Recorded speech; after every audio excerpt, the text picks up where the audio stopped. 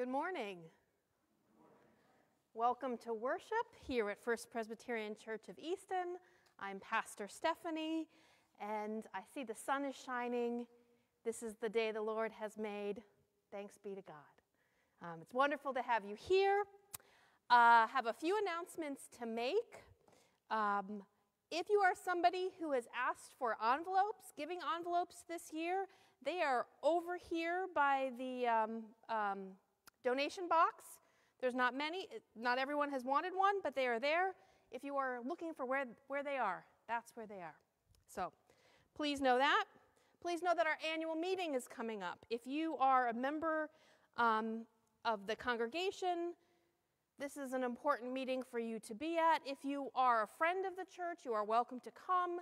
You simply do not have a vote, but you are welcome to join us and see what the church is doing. It is an important meeting as we look at budget issues. Nothing we all enjoy doing, but something that is really important for us to do together. A couple of reminders. Our mission, our session is meeting on Tuesday the 17th. Mission is meeting January 25th, and worship team is meeting January 29th. If you have not been somebody who has signed up to do the blessing box, we really are trying to expand the number of folks who support the blessing box. Thank you if you have done that. Thank you if you have donated to be a part of that. The blessing box is our little mini pantry outside, and we continue to just be amazed at how many folks are blessed by the blessing box. So please, if you can support that, consider. The sign-up sheets are by this door, by our offices. You can sign up for a week. That would be greatly helpful. If you're somebody online, you can call our office, and we're glad to sign you up there. Our wonderful choirs are rehearsing again. I am so thankful that the choirs have practiced our last hymn today. Today, in honor of Martin Luther King weekend, our last hymn is Lift Every Voice and Sing. It's a beautiful hymn, but it's a little unusual in its syncopation. So sing along, use your hymnal, and sing with your heart. If you're someone like me, only God is pleased with the music that comes from you, but that's all that counts. So I will mention that. And thank you for all being here. We are now closing the parking lot door at 10:30, just trying to add a little safety measure so that if somebody comes in, we can see them from this door. And at this point, when the bells ring, that's a signal that the door is going to be closed. And if you come, you'll just have to walk around to our Spring Garden Sanctuary door. And hopefully the doorstop will not be down and you can come on in. So we really want everyone to feel welcome. Those are my announcements. Are there any other announcements that I have neglected for this morning? Hearing none, then I do invite us to turn all that we are, heart, mind, spirit, to worshiping God. And if you will help me as together we hear God's call by speaking the words in bold in the call to worship. Listen to God's call to God's people today. We were once people who dwelled in darkness, but God gave us light to guide us, Jesus Christ. God blessed us and adopted us as beloved children through the sacrament of baptism. The water of baptism is a symbol of spiritual nourishment and cleansing. This is the day of remembrance of Jesus' baptism. As we remember his baptism, let us be reminded of our own adoption by God. Let us celebrate the joyous connection we have to our loving God. Amen.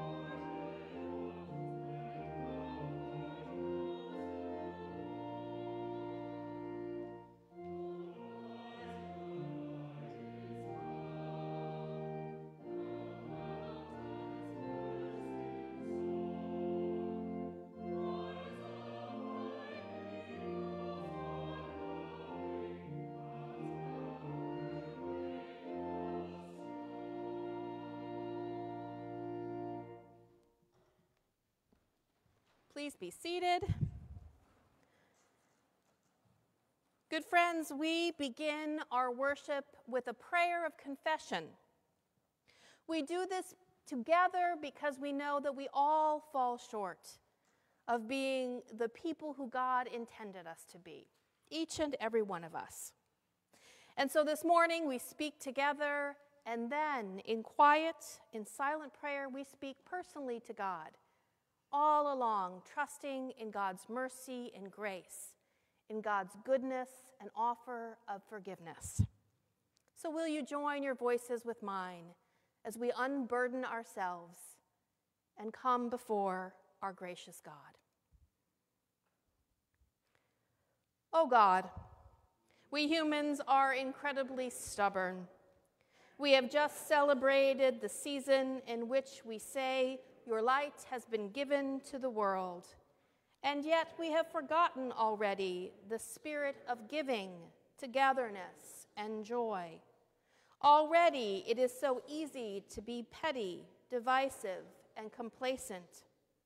Help us to think beyond our own bubbles of self-interest. Help us to yearn for your presence.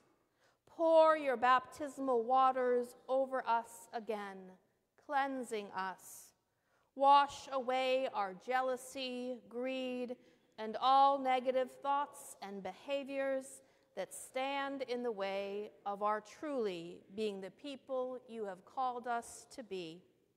Again, let us receive the blessing offered in the birth and baptism of Jesus, and in all the goodness of this creation.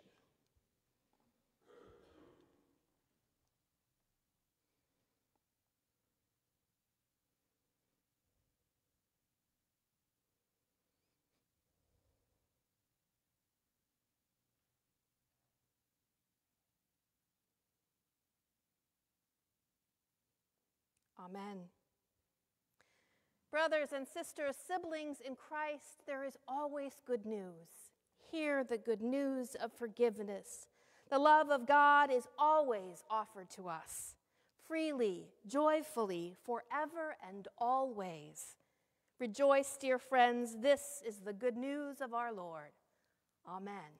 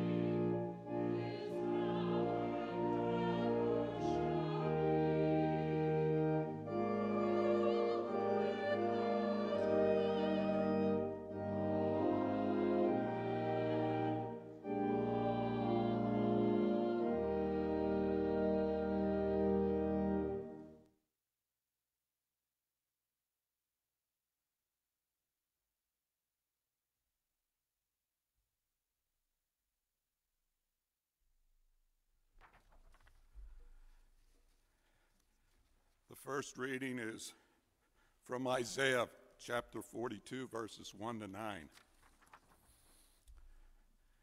Here is my servant whom I uphold, my chosen, in whom my soul delights. I have put my spirit upon him. He will bring forth justice to the nations. He will not cry or lift up his voice or make it heard in the street. A bruised reed he will not break, and a dimly burning wick he will not quench. He will faithfully bring forth justice. He will not grow faint or be crushed until he has established justice in the earth. And the coastlands wait for his teaching.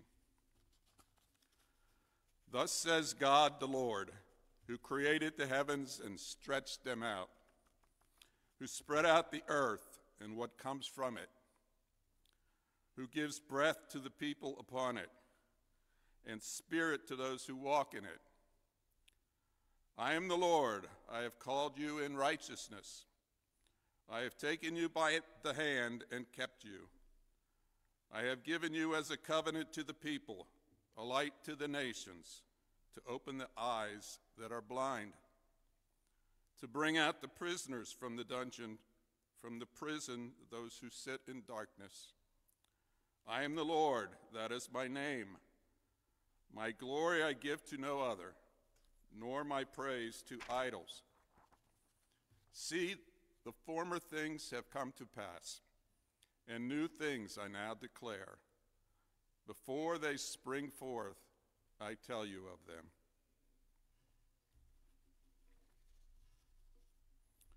The second reading is from Matthew chapter 3, verses 13 to 17. Then Jesus came from Galilee to John at the Jordan to be baptized by him. John would have prevented him, saying, I need to be baptized by you, and do you come to me? But Jesus answered him, Let it be so now, for it is proper for us in this way to fulfill all righteousness. Then he consented. And when Jesus had been baptized, just as he came up from the water, suddenly the heavens were opened to him, and he saw the Spirit of God descending like a dove and alighting on him. And a voice from heaven said, This is my Son, the beloved, with whom I am well pleased.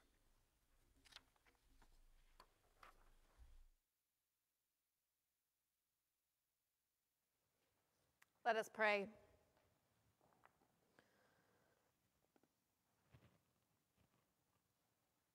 O Lord, may your word settle within us. May your word speak to our hearts and our lives and guide us. We pray this in the name of Christ Jesus. Amen.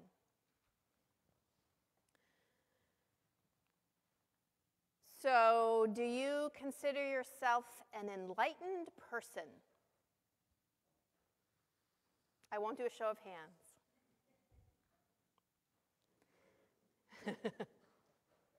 When I think of the word enlightened, I do think specifically of the historic period of enlightenment, the age of enlightenment.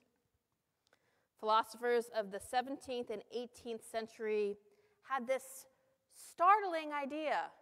It's not so startling to us, but they really believed that human beings could use reason. I could also take a show of hands if you still believe that these days.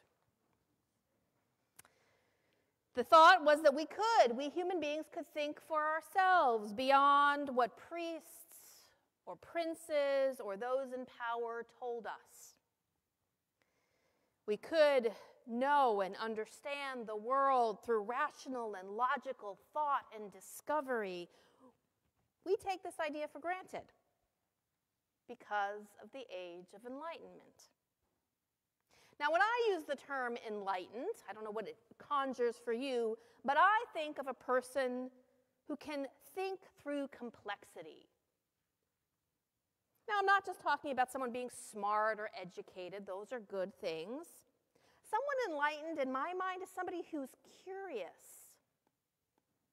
You know those curious people who always seem to want to learn a little bit more, who are willing to kind of look outside of the box of their own experience, who want to continue to grow. The other thing I think about enlightened people is that they're wise. You've all met somebody who knows a lot and who maybe lets you know that they know a lot.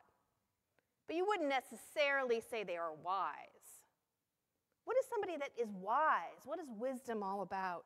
Wisdom relates to perspective, sound judgment. It's not so much about what you know, though it helps if you're knowledgeable. It's about how you use and apply what you know.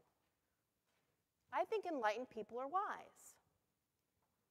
So wise, open-minded, thinking things through. You know what enlightened people, I think, say? Something we don't always catch everybody saying. They say things like, I don't know the answer. I think that's an enlightened thing to say. I think enlightened people say things like, I'm sorry. I think I got that wrong. The other thing I think enlightened people do in terms of like what a concrete looks like, I think enlightened people listen. Have you ever been having a conversation with somebody and you're pretty sure they're not listening to you? They're already like 2 or 3 sentences ahead, ready to make their own already formulated thought? So, at least by my definition, do you consider yourself enlightened? Think about that word, enlightened. The reason I think it came to me is because right in that center of the word is the root light. Today I want you to think about enlightenment because I want you to think about light, metaphorically. There's tons of places in Scripture where we talk about light. The light of God. Psalm 119. Do you know what that is? The word is a lamp unto my feet and a light unto my path. Psalm 139. If I say, surely the darkness will hide me and the light become night around me, even you, God, darkness will not be dark to you. The night will shine like day. For darkness is a light to you. God as light. So what happens when you physically shine a light on something? Right? You make it visible. When years ago when we had confirmation class and we had we did kind of like a hide and seek sort of game in the building, we had the lights out because you couldn't see. Light shows us our way, shows us a path. Light is guidance and safety and clarity. Light is also life-giving. You can have the good black earth with seeds in it. You can have water in that good black earth. But light that shines on it helps bring forth the seed. Light is life. Light is also truth. If we have a cartoon and we're going to show that I had an idea, what do we show over our heads? A light bulb going off. Light as revelation, as thought, as understanding. We shed light and we see and we understand more. So this morning, think about light. John 8:12 proclaims, when Jesus spoke again to the people, he said, I am the light of the world. Whoever follows me will never walk in darkness, but will have the light of life. We people of faith, we name the source of what enlightens us. And it's interesting because when I think of enlighten, I think of course, the brightness, but also of a lightness of being. The light that gives us energy and light and clarity and guidance. We name that as God.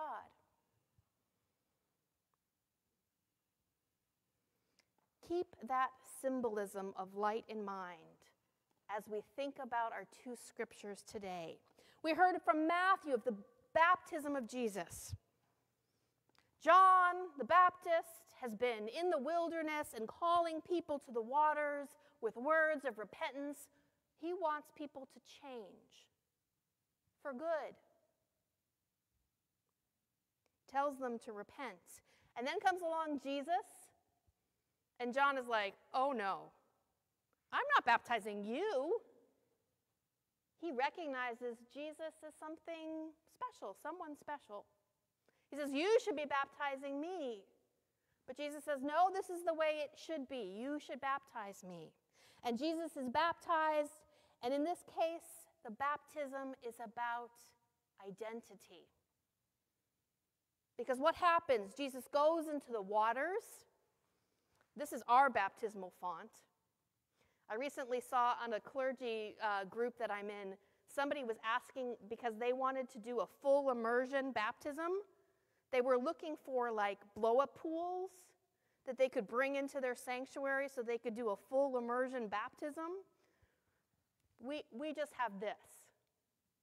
Jesus went into the waters, and when Jesus came out of the waters, what happened? The sky opened up, and it was as if there was a visual sign of God's Spirit blessing Jesus. God claims Jesus. This is my Son, the beloved, with whom I am well pleased. God names Jesus. God says Jesus is important and unique and has a purpose. In the description of Jesus being baptized, the heavens open up and he sees the Spirit, and everyone sees the Spirit of God descending like a dove. And then Matthew, all of the gospel writers describe it in different ways. In Matthew, the word is the dove, as if the dove is alighting on him. And there I see that word again. I see and hear the light reference. Jesus is aglow with the Spirit of God. In that moment, we know that he is sent to us to be our light. That's what that moment is about. It's about identity. It's about naming who Jesus is. Now, we Christians have had a long history of putting that text in conversation with another text that you heard today, Isaiah 42. And again, pay attention. There's more references to light. Isaiah 42 begins with a reference to the servant of God. Here is my servant upon whom, Here is my servant whom I uphold, my chosen, in whom my soul delights. I have put my spirit upon him, says God.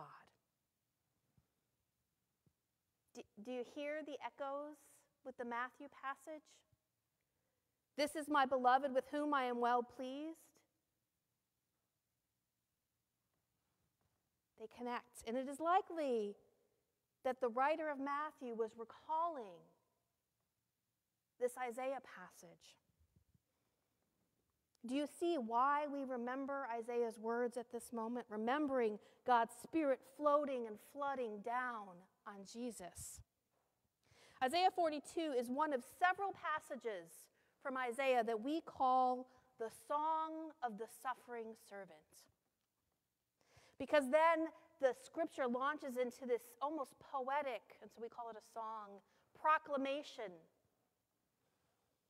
Isaiah introduces us to the servant of the Lord, the servant of God who is chosen, supported by, working for God's purposes.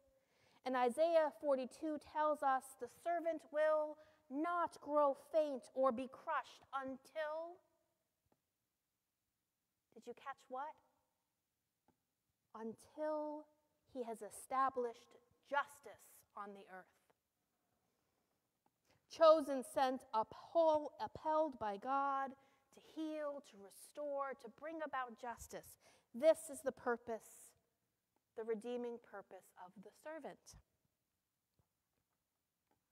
And the servant goes on to sing and speaks from the perspective of the Lord, saying, I am the Lord, I have called you in righteousness. I have taken you by the hand and kept you, the servant. And now we are told who the servant is. I have given you as a covenant, as a promise to my people, and as a light to the nations, to open the eyes that are blind, to bring out the prisoners from the dungeon, from the prison those who sit in darkness. This servant is God's light. Did you hear that? Were you paying attention to what the light does? It brings about justice, restoration, wholeness to all of creation. Into darkness, into unseeing, into the imprisoned, light, light, light. It's poetic language. It's metaphor, it's symbolism, but we can all relate to it. All these decades and years later, we might switch on a light bulb, but it still does the same thing. Light makes sense to us. I hope it does to you. To help us understand that God offers us guidance. For those of us who sometimes struggle to make heads and tails of truth, truth that is spun, truth that is hidden behind conspiracy theories or lies or just plain ignorance. Light. God offers us a way to see and know. God faithfully provides freedom to those who have been shackled by injustice, isolated and alone, all through God's light. Today's passages from Scripture invite you and I, to step into the light, to embrace more light in our lives, to seek more light, to embrace the goodness of God in our lives in real and concrete ways. Now, this is where I take a survey. We've just ended Christmas. Our wonderful folks came, and a lot of our Christmas decorations are gone. A lot of our lights are, we always have candles. How many of you still have Christmas lights at home, up and out? How many of you will leave your Christmas tree up until February? No judgment. I'm not judging. If you leave it up to St. Patrick's Day, that's fine. At Christmas, we have all these symbols of light around us because Jesus is the light of the world. That's what it's supposed to remind us, that God is guiding us, giving us new perspective, calling us to the truth and to justice. So even if we put lights away, we should remember that Jesus is the light of the world. What does it mean to embrace the light? It means you and I, who want the light of Christ, we who follow Jesus, should ask ourselves the questions that Jesus asked us to ask. the 2 commandments. We should ask ourselves, am I loving my neighbor as Jesus commanded? To have light is to love one's neighbor. To look at ourselves as God's light shines in us, we have to be honest about how we're doing with that. We have human, clouded perceptions. We don't honor creation in all its beautiful glory. That's one kind of way of looking at the world differently if we have light. And we prejudge others. We prejudge others based on our fear, our ignorance. Maybe we want to remain blissfully ignorant. That's a kind of darkness. That's a kind of shadow. Maybe we say we're too tired, too set in our ways to think about the world or our neighbors in different ways. But God calls us into the light, to be enlightened. So let God's light shine. Be enlightened. Look at your neighbor through the light of Christ with love. And then remember the whole debate about who is your neighbor. The people around us. Look, these are your neighbors. The people right outside our door are our neighbors. The folks who use the blessing box are our neighbors. Love your neighbor and embrace the light. The next question that Jesus has us ask is, do we love God with all our heart and soul and mind? If we let the light of Jesus into our hearts, we might be moved to see ourselves differently. We might be reminded to love ourselves as created in the image of God. But we also should reflect on ourselves and ask, what are we really worshiping in our life? Who have we made the center of our life? Are we worshiping God? What are we feeding off in our life? Are you feeding off negative news, gossip, sensationalism? That's opposite to the light of Christ. With whom are you spending your time? What are you spending your time doing? That's an indication of what you're worshiping. We can shed light on where our true worship is if we think about that. What do you fill your days with? Is it life-giving light or something else? We need to let our light shine in all that we do and reorient ourselves to the light. And I don't know about you, but this time of year, when the day feels so short, I'm longing for more light. I'm longing for the energy that it gives, for the perspective that it gives. I don't feel like thinking of new things in the darkness, but the light is inspiration. We want to shine more brightly if we focus on the light of God. I hope you're singing in your head, this little light of mine, I'm going to let it shine. Or maybe now you are because I just said that. On this day when we remember Jesus' baptism, I just want to remind you that baptism is about our commitment to living in the light of Christ. Because Jesus so perfectly reflects the light of God. In our church, we baptize with water and with the words, in the name of the Father, the Son, and the Holy Spirit. In our church tradition, you only need to be baptized once. A baptism can't, not take hold. You don't need any do-overs. You only need one baptism. But we can remember our baptism, and we'll do that today. We can remember how we've been adopted by God and recommit ourselves to living in the light of Christ. Every day is a new opportunity to embrace the light of the world. This Monday is Martin Luther King Jr. Day, a holy day set aside for us to remember the work of seeking justice. That's what the Isaiah passage said that the servant of God was sent to do. I hope that you will not let Monday be just another day.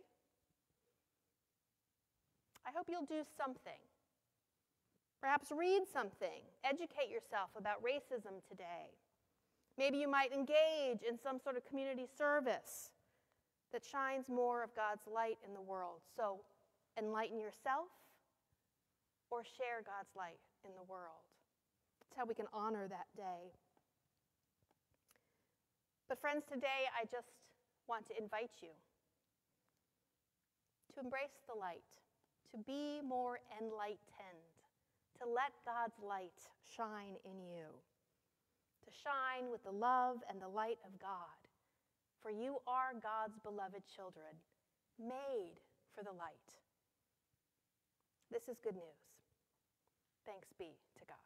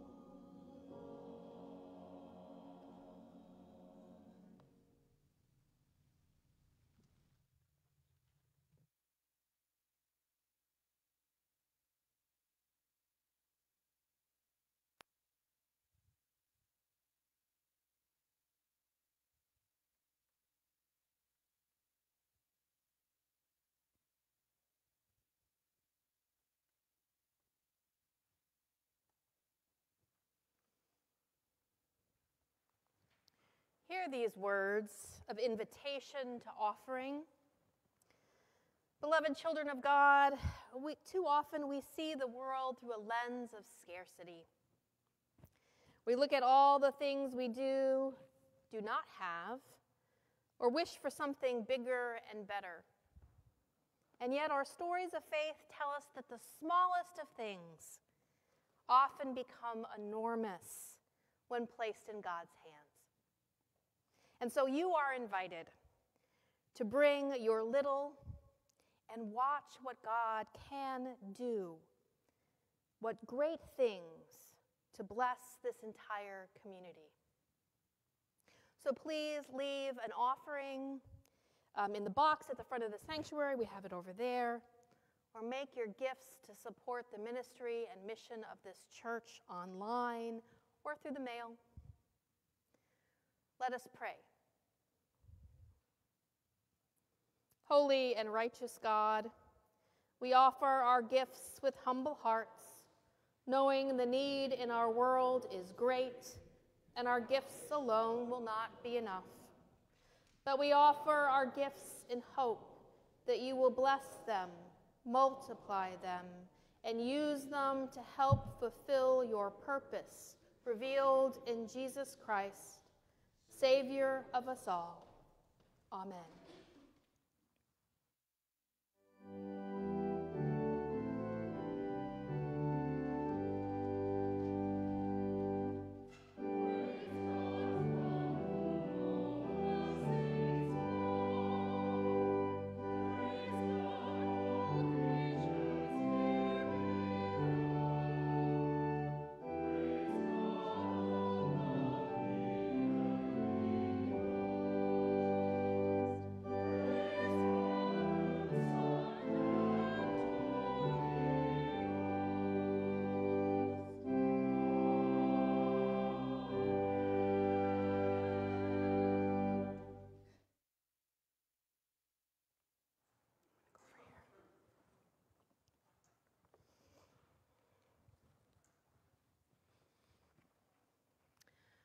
This morning, I would like to offer our prayers from the baptismal font. If you have been baptized in water, in the words, in the name of the Father, the Son, and the Holy Spirit, I invite you to remember your baptism. If you have not been baptized, I invite you to know that the love of God for you is beyond measure. Let us pray together. Lord, you are the mighty one. You created light, and you send your light around the world. You sent your Son, your beloved, into the world of darkness as the true light, a light that brings hope to all. And yet, Lord, we recognize that sometimes we want to capture your light like it's a firefly, and we want to keep it all to ourselves so that we can have the good feelings and experience of your light. And yet at the same time, there are those who would reject your light, who try to find any way imaginable to cover the goodness of your light. Oh, but God, you hold us to be the light of the world. You call us to share your light and to let your light shine. And so today, as we pray, we want to let our light shine. We pray that our light will shine so that others whose light may have grown dim or has almost gone out, or yes, are even living in darkness, that we might reflect your light to them. Oh Lord, today as we pray, we want to shine with the light of hope to those who are discouraged, dejected, despondent, and disappointed.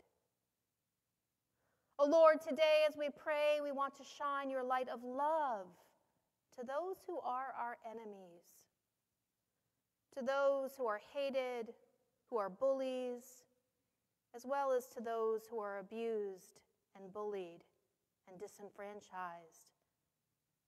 We want your light to shine We want to shine with your light of grace to those who have given up, who don't believe that you, God, love them. Lord, we want your light to shine for those who don't feel wanted, for those who are lonely and in need. Oh Lord, we want to shine with your light of faith.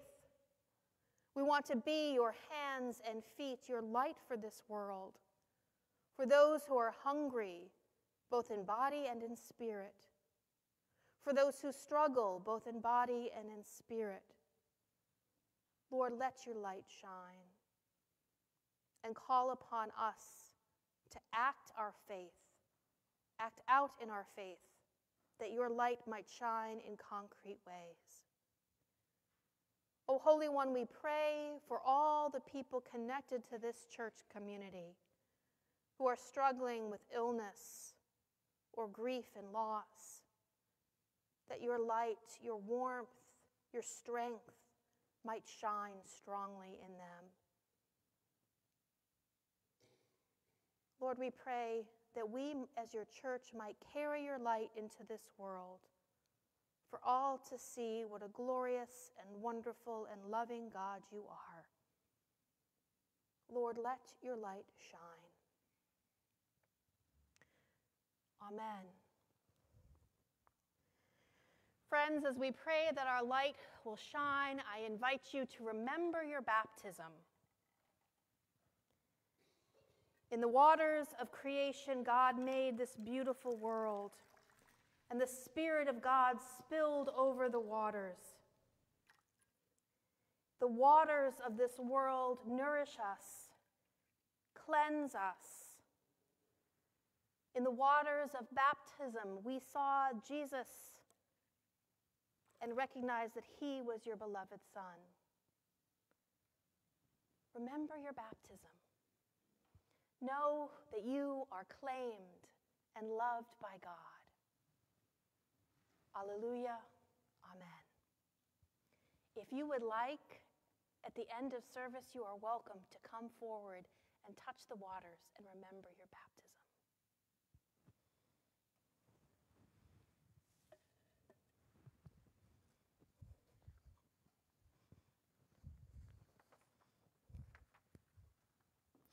Let us pray the prayer that Jesus taught us, saying, Our Father, who art in heaven, hallowed be thy name.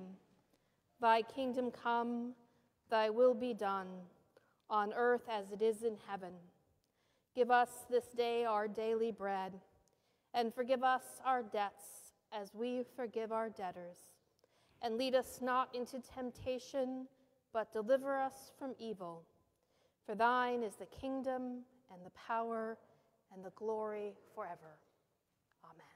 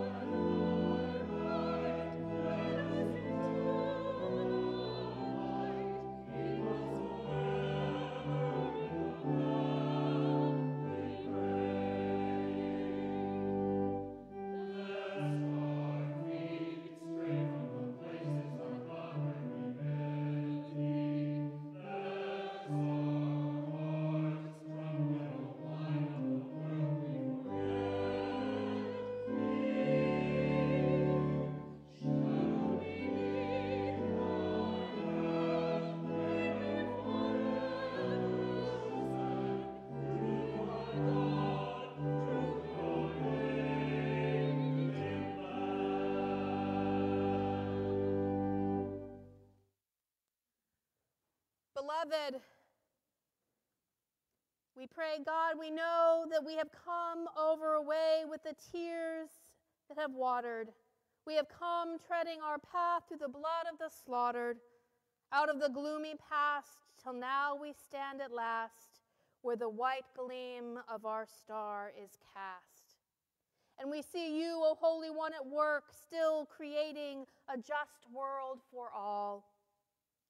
We leave empowered, enlightened by the fresh winds of change and the dream that is before us, to be God's hands and feet and heart in this world today, tomorrow, and forever. Brothers and sisters, siblings in Christ, go in peace, knowing that you are loved. Amen. Alleluia.